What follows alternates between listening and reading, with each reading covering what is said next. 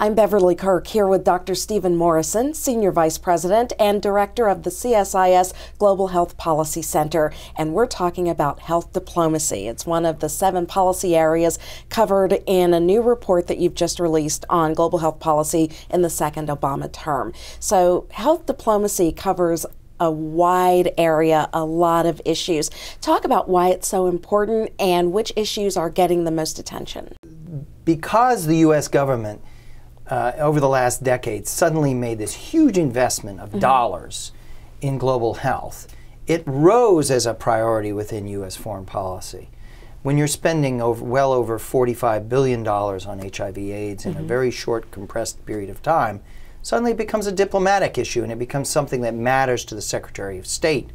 And that, in fact, is what has happened. In this most recent period, Secretary Clinton became passionate and a dominant force in driving forward our agenda and adding into it a number of new principles, like putting a focus upon gender, putting a focus upon integration of our efforts, tying our bilateral commitments to our multilateral partners like the Global Fund, trying to overcome some of the interagency tensions and trying to keep an eye at how a very widening and quickly evolving global agenda that now brings in things like chronic diseases, how to take account of those and begin to act. So it's not surprising when you look back that it has become a diplomatic priority at the highest levels in the U.S. government, treating these issues around global health. And what's been the result of this increased attention? Well, I think the bar has been raised. I think that Secretary Clinton set a standard, a very high standard of engagement by the Secretary of State focused upon global health, setting expectations, beginning to try and set the principles by which the U.S. government is going to operate internally.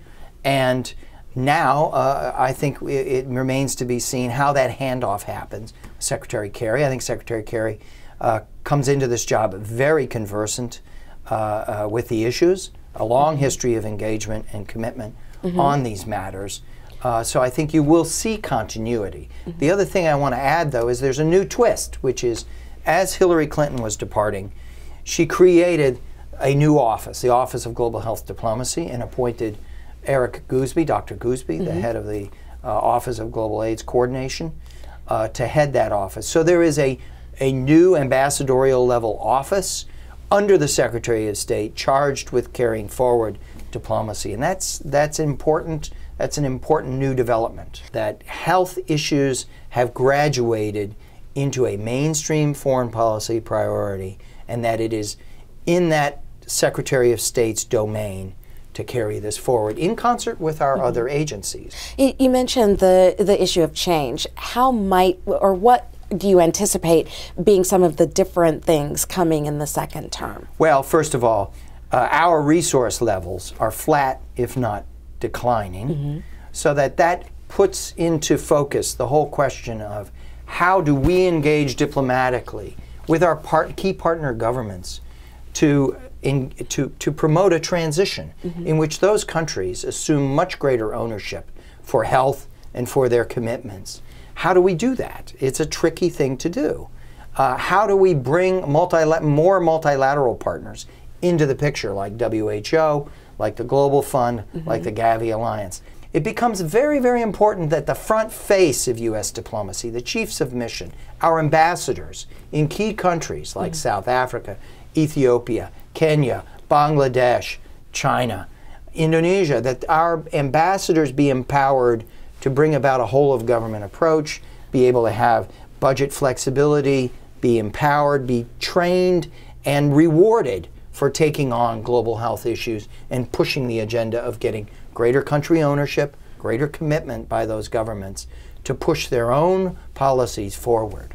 The report outlines several priorities that you would like to see addressed. Can you talk about a couple of the key priorities for the next term? Well, I've talked about the need for transitions towards countries taking much greater ownership of their health sector. There's a need for much closer alignment of our bilateral investments, our USG investments, with our multilateral programs. We're in a period of a scarcity and austerity right now. there has to be higher efficiencies. There has to be higher levels of accountability as we go forward. The American public demand that, as do our partner governments. And there's a widening agenda right now. The chronic diseases, the non-communicable diseases, diabetes, cancer, heart disorders are rising as a cause of mortality and early disability in the developing world, in the emerging markets. This is happening at a profound pace, and we haven't yet answered for ourselves, well, how do we fit that into our diplomacy? And that, I think, is one of the key challenges also that needs to be puzzled over. And how do we reach out and engage emerging powers like China that today they're really donors as much as recipients. They have huge cash reserves. They have huge expertise. They have huge internal demands in terms of their health burden and the like. Well, how do we relate to emerging powers that are not going to be in a donor relationship with us, but they need, I think, a partnership with us? All right. Dr. Stephen Morrison, thank you so much for being here. Thank you. Thank you.